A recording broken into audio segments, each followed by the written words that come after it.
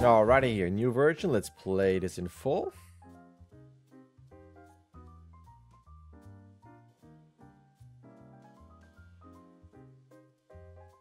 Wait, did we cut this short? Let me see here. Almost feels like, I can't remember how long the old shot was, but there's a slight feeling of, it's almost like, because we're having that character come in, and I'm starting at the end here, and then those legs come forward, but it's almost like you want to beat to resolve that, and this head up to look. This almost feels like it would cut to something else or be longer. Might just be me, but that's what it feels like. Generally, speaking of feeling, maybe just because I haven't seen it for a while-ish, there's something about this feeling very sleepy. You're going, really? Really? Why didn't you tell me that before? I really don't remember this transition of softness and you know, it's like getting up and is about to stretch and then suddenly, hey, happy. I think the only thing that's missing is that if you do this, there would be a moment maybe through there where the head is higher and there's something you can do in the eyes where it's suddenly seeing it. If that makes sense. Like, to me, it feels like I'm sleepy, stretching, and now I'm suddenly active because I see this robot. But it doesn't feel that at any point it makes that connection and sees it. I mean, it could be something where you're like this, and you make that almost faster, so it's kind of like, huh? And then maybe a little head tilt. I know I'm totally changing the shot, but...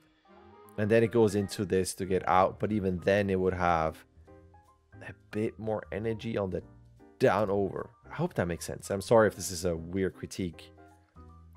I just don't remember how this switched like this. Soft to that. What is this? Let me just see the old version. Let me find it. Okay, so I looked at it. There's definitely a similar softness, but what you had, let me just bring this in. Here is that there was that flare. So that flare helped. At least there was that there. Ready? Then you go, ching.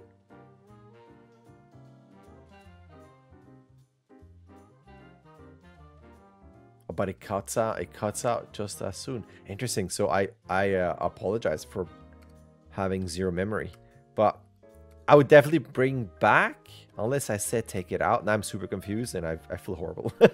What did I tell you to do? Right now, as of now, seeing this, it felt like that flare was great because it's, you want to have a moment of alertness of, oh, I'm seeing something, and then this happens.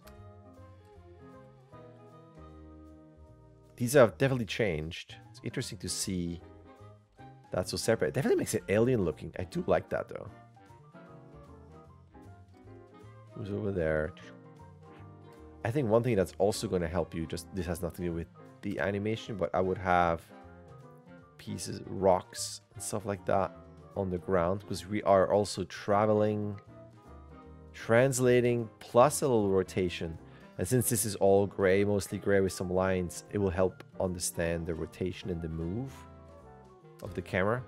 Just have some pieces here and we understand the slide a bit more until we see this. Until then, it's not super clear. At what point is it camera? Is it sliding? Because then you have now the foot that's really locked to camera. So if you look at the distance here, it's staying the same a bit. I think that's going to help you with selling all of that. Other than that, this is a bit sharp. I think it, again, in terms of weight and direction changes. So you're having this go up. And since it's lifting, I will probably move, shifting it a bit more over this leg. So a little bit of a translate over to this side. But when you go forward like this, you can see how we're hitting it somewhere here. Let's put some onion skinning here. See that? It feels like it hits that wall, but you are moving a lot of mass forward. It's going to ease in and ease out of that turn and change of direction just a bit more. I would say here that's a bit of a sharp move. That's cool. I do like the weight on this though. There's a little bit of stylized timing towards the end, but just enough time to go and then go back. I think that's cool. I think a 1 frame offset might not be enough. It feels a bit like it's all at the same time. You could potentially push that a bit more. And then let me look at the silhouette. It's tricky in terms of skin. I would probably also rotate this a bit over. There's a flatness to this where I would it's almost like this side is a bit lower. We see a bit less of this side. This is like rotation complexity. And then maybe even here you could have it. I mean, I know it smacks flat, but it just feels a bit simple in its axes, how it goes down. You can potentially have some more complications and complexities there in that arm rotation. And if you can here, probably bring one of those fingers down so it doesn't feel so flat. Just little things. And then watch out, this gets a bit stiff. There's a lot of movement through there, but I wish this would move a bit more, compress just a bit more. I know that I see stuff, but it feels something here feels a bit stiff, given that rear up and all that weight on it. But yeah, if I told you to take that flare out, then I'm wrong now. Maybe I felt like I was right last time, or you just wanted to take it out. I don't see anything in your emails, but it helped make that connection to something that's outside there. But totally let me know like what was going on and what you were working off of. And yeah, it's interesting how now it feels short, but then I looked at the previous version and it was just a short. It's cute though, another robot. What's the robot doing? Maybe a bit. It's really leaning over. Maybe. I mean, that's really sideways. Maybe a bit less. Again, this I closed it already. I don't remember what the robot was doing, but maybe a bit less in terms of rotation. But definitely nice to have that complexity in there. And then with that turn, that's cute. But then it rests a bit long. So you have a bit of a hold. It's almost like you want to do this, which is cool. And then rotate the body back so that by now the body, like this line is not like this, but already lower. And the weight has stabilized. Just because we have such small rotor blades in the body, feels like the weight would be just pulling this straight down. The move back is cute. The drag on the feet is cute. Yeah. Yeah, it's a little tiny thing on the robot. It's cute though. I'm gonna leave it at that. I hope that was not super confusing.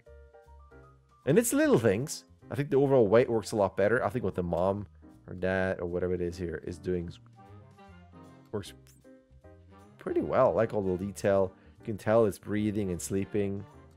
All that stuff is really cool. I like the fleshiness and the feel of this here. All of that. Like it feels like there's good mass and it feels fleshy with contact. Like that's super cool. So the biggest thing, which again, I gave you a wrong note. I was wrong. You changed something. It's just something in the eyes, or again, the flare here, and somehow bridging this where it's not so slow and fast. There's something where it would probably help you to go instead of down and it's looking and it's looking and it's looking and only now it's up. It's because it saw something. It's almost like you want to do this and don't go as low.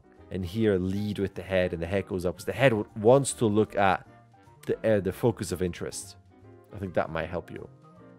And if I'm talking out of my butt and saying weird stuff, let me know. That's totally possible as well. And watch out, this feels a bit slow as well, dare I say. For being so off balance and sliding with that mass, it's almost like at least one of those arms would slide a bit faster into this. There's a bit of a softness in this, just this section timing wise. And they're probably mostly arms. Yeah, I'll leave it at that. Hopefully that's helpful. Let me know if you have any questions. Thanks. All right. There's an email. You can sign up. You can start whenever you want. You can submit whenever you want. You get 16 submissions. Either way, a like and subscribe would be awesome. All right. Thank you.